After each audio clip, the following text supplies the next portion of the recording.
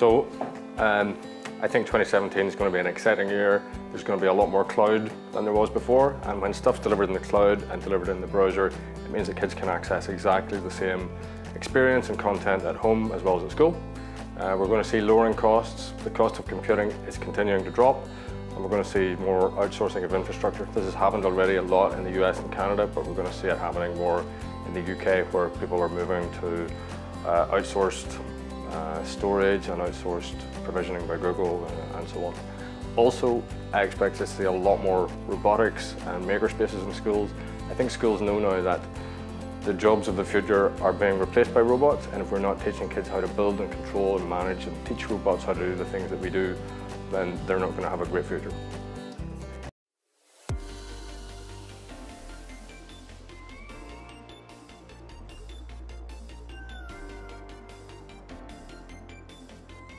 So disruptive innovations are typically things that, because of some advance in technology, are able to completely undercut an existing business model hugely.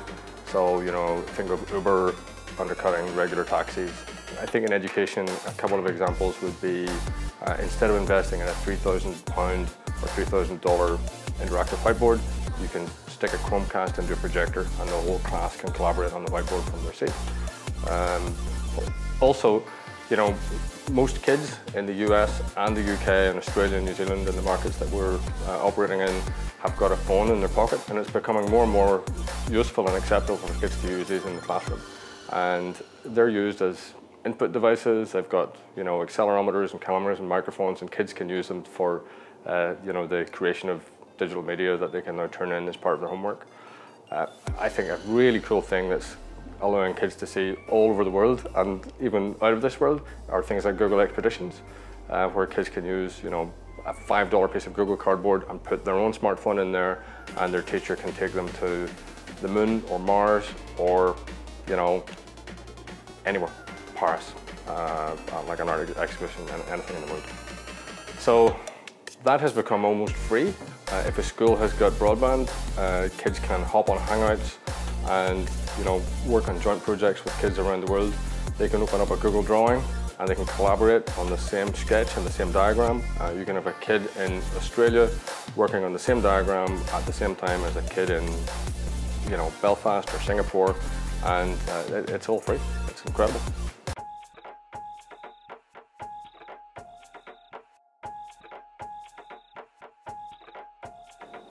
AR and VR are going to be huge in education.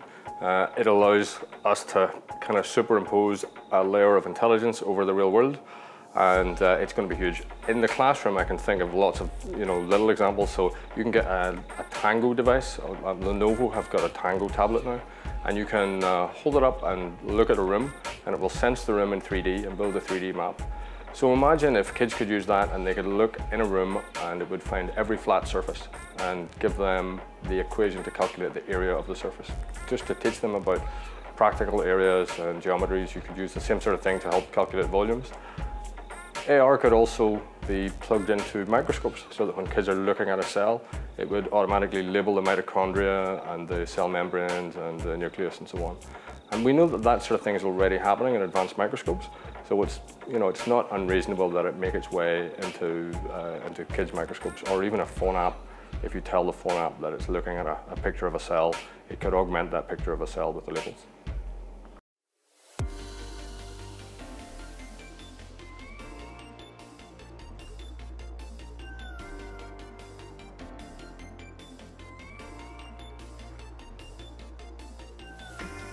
In medicine, a doctor who is looking at medical imaging, so they might look at biopsies and over their lifetime become relatively good at identifying cancer cells. So whenever you bring machine learning to that space, the computers can learn from all the doctors in all of the UK, and they become incredibly expert in an incredibly short time. In education, this means that we can take the collective intelligence of thousands of teachers around the UK or the US or Canada and apply it to, for example, scoring oral reading fluency or scoring writing. So we believe that in the future, and Texthelp are working on 2 of these initiatives, we'll be able to take a recording of a kid's reading and give them an accurate score for words correct per minute. And that means that teachers will be able to free up some time. We're not suggesting that they don't get involved in assessing kids' fluency, but we will be able to pre-score lots of content, or also have kids practice on their own and get independent feedback from a computer. We're also doing the same thing in scoring writing. We are looking at assessing the quality and maturity of kids' writing and developing an AI to give teachers kind of pre-scored documents we think it can probably save them 60 or 70% of the time that they score doing kind of boring things like counting spelling errors, punctuation errors, and grammar errors. We can automate a lot of that stuff away.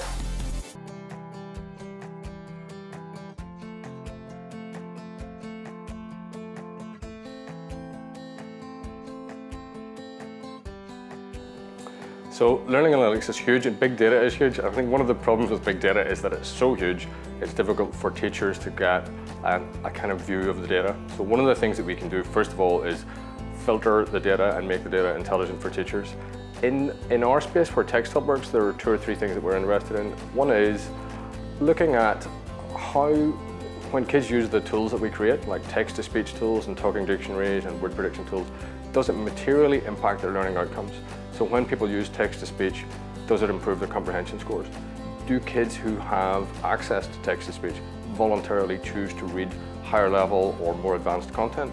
Do kids who use word prediction learn to write faster and learn to write better than kids who don't use it? So imagine when kids are learning to write when they're 7 years old or 8 years old, providing them with a word prediction tool that can provide real-time, all-the-time guidance on word choice and grammar and spelling.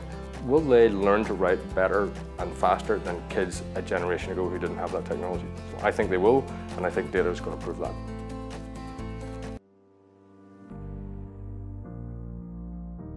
Student data and student privacy is incredibly important, and we need to look after student data the way banks look after our banking data and our personal information. So all software vendors who are active in the education space need to make sure that all kids' data is, if they don't need it, they should not store it.